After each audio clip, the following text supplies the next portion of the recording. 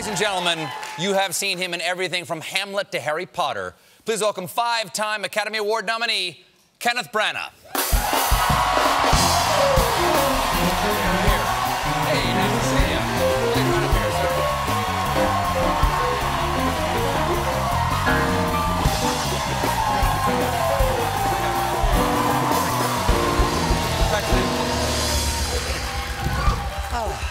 We've never met before. We have not. I'm such a fan. Well, thank you very much. Ever since Henry V, we all got to kind of know you back then in America from that extraordinary sort of debut for us, and now Dunkirk. Which is already, it hasn't been released. Some people have seen. The reviews are amazing. It's going to be the movie of this summer. People say it's incredibly exciting, deeply affecting, showing both the horror of war and also the beauty of human sacrifice and love for their fellow man and what they're willing to do for both country and humanity. But we in America don't know the story of Dunkirk very well. Did you grow up with the story of what happened? Well, we grew up with something called Dunkirk spirit, which is this sort of sense of never say die, never surrender. And it was born out of this operation where, in May of 1940, 400,000 men, most of the British Army, had been forced back to the beach at Dunkirk on the coast of France. We have a map. Let me show the people out there where Dunkirk is and how close it is to England. So there's that red dot. There's Dunkirk in France, and it's just 26 miles? 26 miles. So the entire British Army were trapped there, and the German forces had them under attack from behind with land forces from above and from the sea. So there was a thing called Operation Dynamo, and the goal was to get those men back home. And it was incredibly difficult, and it produced a kind of amazing miracle, which was to invite the civilian fleet of boats from the southern half of England to come and help. Pleasure boats, sailboats, fishing boats.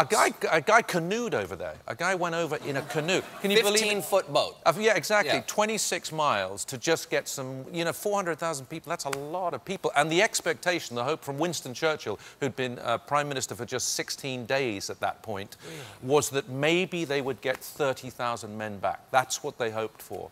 And in the end, 360,000 people were rescued from that beach. Yeah, it's amazing. Amazing. And if that... And the thing is that this is the British Expeditionary Force. This is the British Army. Exactly.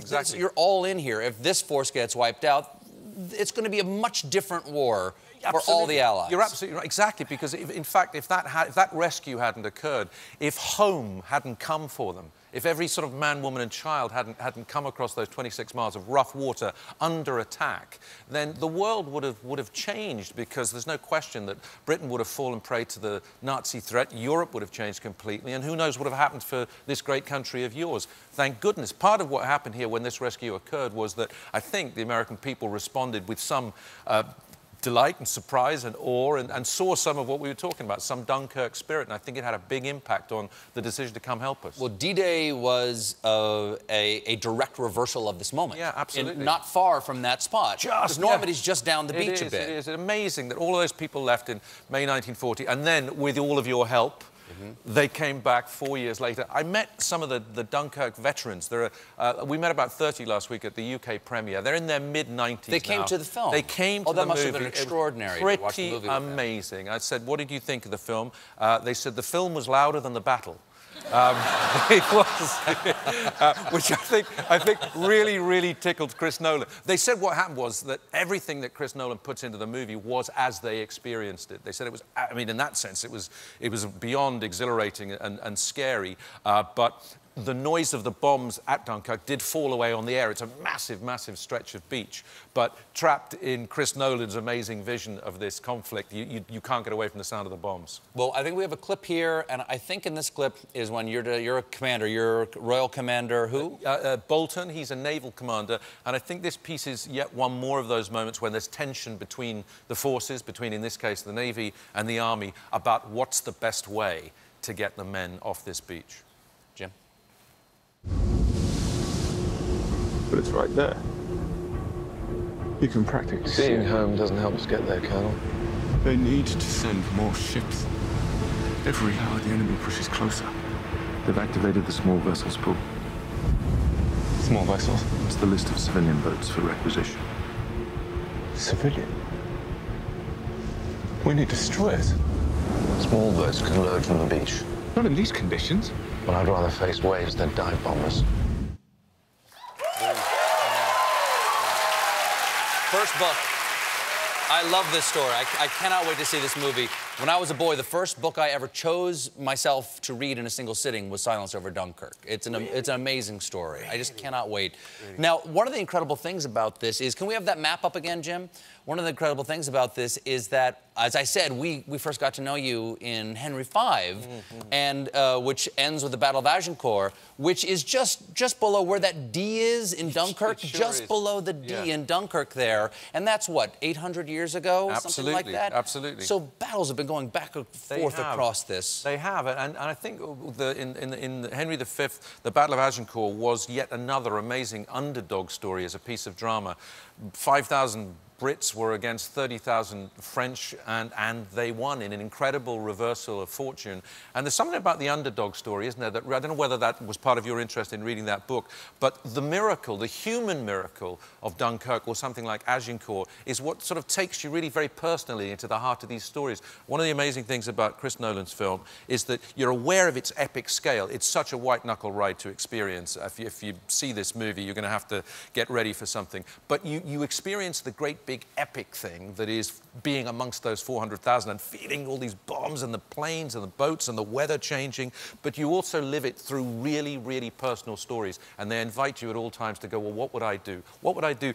When I've seen this movie 3 times. The first time I saw it, and afterwards I was just awash. It was so moving, so emotional. The second time I found myself understanding much more of how brilliant Chris Nolan's scheme of it was, and the third time I was really, really exhilarated by it, admiring it so much. And it's that sort of human touch. He puts the personal and the epic together. It's a really, you know, he's done a wonderful thing. Hats off to him. It's marvelous. I have a friend who saw it, and she said that it is a deeply emotionally affecting movie, and she says it's like a 2-hour panic attack that you're so glad you had. Yeah, it's a brilliant way of putting it. I feel you should tick a box before you're going in saying fight or flight, because you're absolutely in that adrenalized moment. But it made really, what he does, he seems to make the audience sort of sign something that says, you know what, I'm not going to give you time to think. You will only have time to feel and react, just like these people in the movie, so that by the end of it, you'll feel you were right there with them.